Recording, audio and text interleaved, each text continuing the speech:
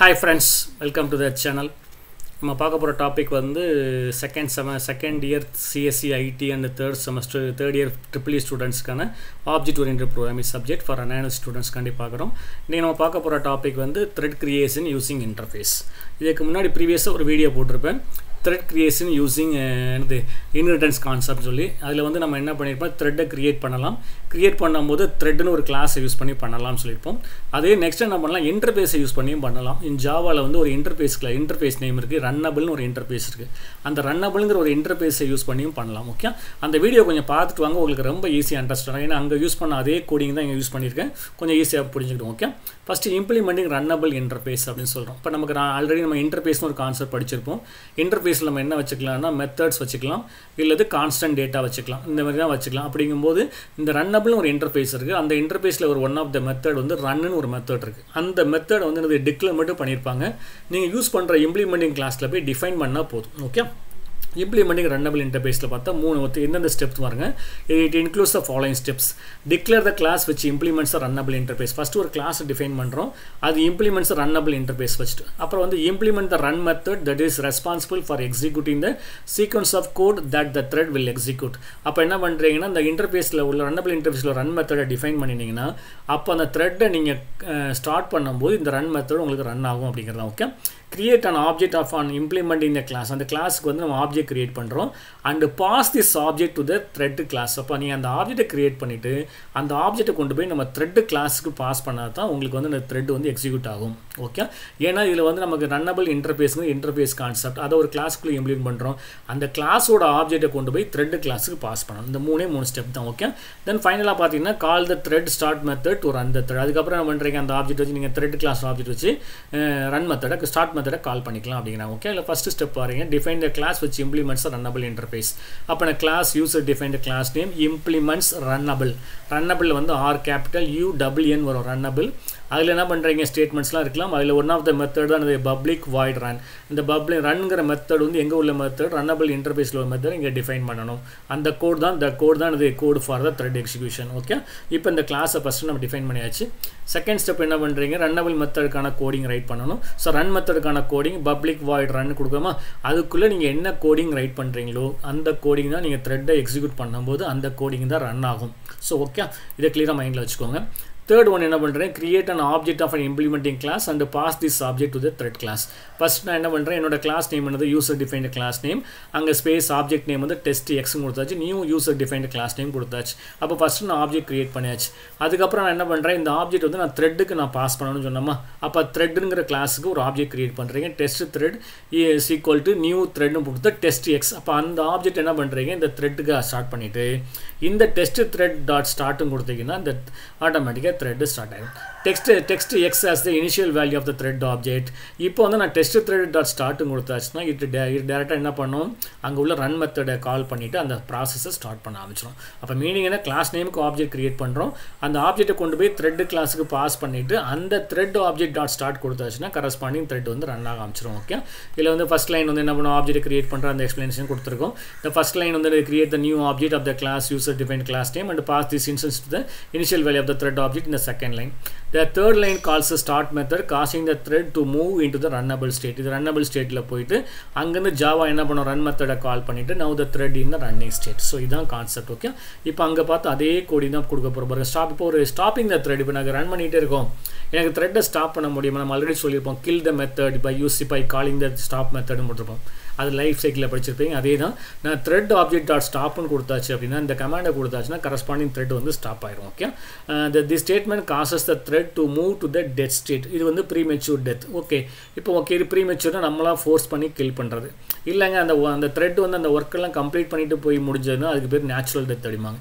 A thread will also move to the death state natural automatically when it reaches the end of this method. அந்த மெத்தடோட task complete பண்ணும்போது by டிஃபால்ட்டாக natural டெத்துக்கு போகும். Okay, next வந்து இப்போ ஒரு program பார்க்க போகிறீங்க. அங்கே பார்த்து அதே கோடிங் தான், கிளாஸ் ஏ இம்ப்ளிமெண்ட்ஸ் ரன்னபிள்னு கொடுத்துருப்போம். அங்கே வந்து எக்ஸ்டென்ஸ் த்ரெட்னு கொடுத்துருப்பீங்க, அதே கோடிங் தான் ரைட் பண்ணியிருக்கேன். ஓகே, அந்த run மெத்தடுக்குள்ள integer i = 1 to 5 from thread ஏல வந்து 1 2 3 5 பிரிண்ட் பண்ணிவிட்டு எக்ஸிட் ஃப்ரம் ஏன்னு கொடுத்தாச்சு. கிளாஸ் ஏ இம்ப்ளிமெண்ட்ஸ் ரன்னபிள் போட்டாச்சு. செகண்ட் கிளாஸ் வந்து கிளாஸ் பி இம்ப்ளிமெண்ட்ஸ் ரன்னபிள். இங்கே வந்து ஜே கொடுத்துருக்கோம், j = 1 to 5 ஃப்ரம் த்ரெட் பியில் பிரிண்ட் பண்ணிவிட்டு எக்ஸிட் ஃப்ரம் பின்னு கொடுத்துருக்கோம். தேர்ட் கிளாஸ் வந்து கிளாஸ் சி இம்ப்ளிமெண்ட்ஸ் ரன்னபிள்னு கொடுத்தாச்சு. இங்கே வந்து case equal to 1 to 5 print பண்ணிட்டு சிஸ்டம் டாட் அவுட் டாட் ஃப்ரண்ட்ல எக்ஸிட் ஃப்ரம் சீன் கொடுத்தாச்சு. இப்போ இந்த மூணுமே என்னன்னா மூணுமே கிளாஸ் தான். இந்த மூணு கிளாஸுமே இம்ப்ளிமெண்ட்ஸ் ரன்னபிள் அப்படிங்கிறது டிஃபைன் பண்ணுறீங்க. அப்புறம் நான் மெயின் ப்ரோக்ராம்குள்ள வரேன். Class test thread public static void means string argument. First நம்ம சொன்னோமா கிளாஸுக்கு ஆப்ஜெக்ட் கிரியேட் பண்ணுங்கன்னு சொன்னோம். அதுக்கு ஏ space test A equal to new A object create பண்ணியாச்சு. அதை நம்ம நெக்ஸ்ட் என்ன பண்ணோம், த்ரெட்டுக்கு பாஸ் பண்ணுறீங்க. Thread space டிஏஸ் equal to new thread test ஏ கொடுத்தாச்சு. அதேமாரி செகண்ட் கிளாஸ்க்கு பார்க்குறீங்க. பிஸ் ஈக்குவல் டு டெஸ்ட் பின்னு கொடுத்தாச்சு, new B. Thread டிபிஸ் equal to new thread of test be. இப்போ கேட்கலாம் sir. Next C equal to test C new சின்னு கொடுத்தாச்சு. Thread DC equal to new thread of test C. இப்போ மூணு த்ரெட்டுக்கும் object create பண்ணியாச்சு. சரி, மூணு கிளாஸுக்கும் object create பண்ணிவிட்டு அந்த கிளாஸோட ஆப்ஜெக்ட் வந்து அந்த த்ரெட் கிளாஸுக்கு அசைன் பண்ணியாச்சு. ஓகே, இப்போ எனக்கு டிஏங்கிற ஒரு த்ரெட், டிபின்னு ஒரு த்ரெட், டிசின்னு ஒரு த்ரெட், மூணையும் ஸ்டார்ட் பண்ணி விட்றீங்க. DA dot start, DP dot start, DC dot கொடுத்தா போதும். ஸோ இப்போ எனக்கு ஆட்டோமேட்டிக்காக இந்த கரஸ்பாண்டிங் ரன் மெத்தட் கால் பண்ணிவிட்டு ப்ராசஸ் ஆரம்பிச்சிடும். ஓகே, இது நம்ம ஏற்கனவே சொன்னது தான். ஓகே, இதில் நம்ம மூணு நியூ த்ரெட்ஸ் இருக்குது அண்ட் ஸ்டார்ட் எடுத்தோம். ஓகே, மூணுமே ஆட்டோமேட்டிக்கானது கான்கரண்டாக ரன் ஆகும். ஆட்டோமேட்டிக்காக அவுட்புட் வந்து டிஃப்ரெண்ட் சீக்வன்ஸில் வரும் அப்படிங்கிறத நம்ம கான்செப்ட். ஓகே, இப்போ நான் ரன் பண்ணி பார்க்குறேன். அவுட்புட் பாருங்கள். ஃபஸ்ட் டைம் ரன் பண்ணுறேன். இப்போ first exit from see from thread ஏ வந்து ஐ ஈக்குவல் டு 1 வருது, ஐ ஈக்குவல் டு 2, அப்புறம் சி ரன் ஆகுது, அப்புறம் பி ரன் ஆகுது, அப்புறம் சி ரன் ஆகுது. ஃபஸ்ட்டு எக்ஸிட் ஃப்ரம் சி வருது, அப்புறம் எக்ஸிட் ஃப்ரம் ஏ கம்ப்ளீட் ஆகுது, அப்புறம் எக்ஸிட் ஃப்ரம் பி. ஸோ நமக்கு வந்து எந்த ஆர்டர்னாலும் வரலாம் சீக்வன்ஸு. ஏன்னா எங்கே ஃப்ரீயாக இருக்கோ அந்த டைமிங்கில் வந்து ப்ராசர் வந்து சுவிட்ச் over from the one thread to another thread அப்படிங்கிற கான்செப்ட் தான் இது. ஓகே, செகண்ட் டைம் ரன் பண்ணும்போது பாருங்கள் எக்ஸிட் ஃப்ரம் பி ஃபஸ்ட்டு வருது, அப்புறம் ஏ வருது, அப்புறம் வந்து சி வருது. ஓகே, தேர்ட் டைம் ரன் பண்ணும்போது exit from A C B. So உங்களுக்கு ஒவ்வொரு டைம் ரன் பண்ணும்போதும் சேம் அவுட்புட் பட் டிஃப்ரெண்ட் சீக்வன்ஸில் நமக்கு அவுட்புட் வந்துகிட்டு இருக்கும். எப்போ ஃப்ரீயாக இருக்கும் அங்கே வந்து ப்ராசஸ் வந்து நான் ஒரு த்ரெட்லேருந்து இன்னொரு த்ரெட்டுக்கு ஜம்ப் பண்ணி ப்ராசஸ் ஆகிட்டு இருக்கும் அப்படிங்கிறதான். இது நம்ம என்ன பண்ணியிருக்கோம், இன்டர்ஃபேஸ் கான்செப்ட் யூஸ் பண்ணி பண்ணியிருக்கோம். ஓகே, அங்கே பார்த்தாங்க அதே செகண்ட் ப்ரோக்ராம் தான். கிளாஸ் ஸ்கொயர்னு போட்டு இம்ப்ளிமெண்ட்ஸ் ரன்னபிள்னு போட்டிருக்கேன். ரன்னபிள் இன்டர்ஃபேஸ் வச்சு பண்ணுங்கள். சரி, ஸ்கொயர் கிளாஸ்க்கு பண்ணுங்கன்னா அதே கான்செப்ட் தான். Public void run int I equal to 1, I less then equal to 5, I plus plus. இங்கே வந்து ஃப்ரம் ஸ்கொயர் த்ரெட் 1ல் வந்து square of 1 thread is 1 square, 2 square, 3 square, 4 square, 5 square answer print பண்ணுறீங்க. Exit from square கிளாஸும் கொடுத்தாச்சு. இந்த class ஸ்கொயரை வந்து டிஃபைன் பண்ணியாச்சு. அடுத்த கிளாஸ் பார்க்குறீங்க. கிளாஸ் கியூப்னு கொடுத்தாச்சு. கியூப் இம்ப்ளிமெண்ட்ஸ் ரன்னபிள்னு கொடுத்துச்சு. அதுக்குள்ளே என்ன பண்ணுறீங்க, same public void Ranil ஜேஸ் equal to 1 to J less than R equal to 5, J plus plus.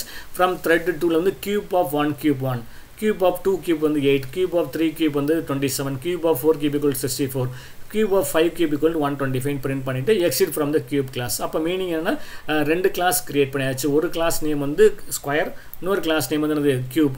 ரெண்டுமே எதை இம்ப்ளிமெண்ட் பண்ணுறது, ரன்னபிள்ங்கிற இன்டர்ஃபேஸை இம்ப்ளிமெண்ட் பண்ணிடுறீங்க. உள்ள ரன் மெத்தட் நம்ம டிஃபைன் பண்ணியாச்சு. ஓகே, இப்போ நெக்ஸ்ட் பாருங்கள். மெயின் கிளாஸ்க்குள்ள வரேன். Class my thread public static void means string argument. ஸ்கொயருக்கு வந்து நான் ஆப்ஜெக்ட் கிரியேட் பண்ணுறேன். Square space S equal to new square. Thread DS equal to new thread of S. அப்போ அங்கே உள்ள ஆப்ஜெக்ட்டை வந்து நம்ம த்ரெட்டுக்கு பாஸ் பண்ணியாச்சு. ஸோ அதே கான்செப்ட் என்ன பண்ணுறேன், கியூபுக்கும் பண்ணுறோம். Cube space is equal to new cube. Thread டிபிஸ் equal to new thread of C கொடுத்தாச்சு. இப்போ அந்த ரெண்டு கிளாஸுக்கும் ஆப்ஜெக்ட் கிரியேட் பண்ணியாச்சு, த்ரெட் கிளாஸுக்கும் பாஸ் பண்ணியாச்சு.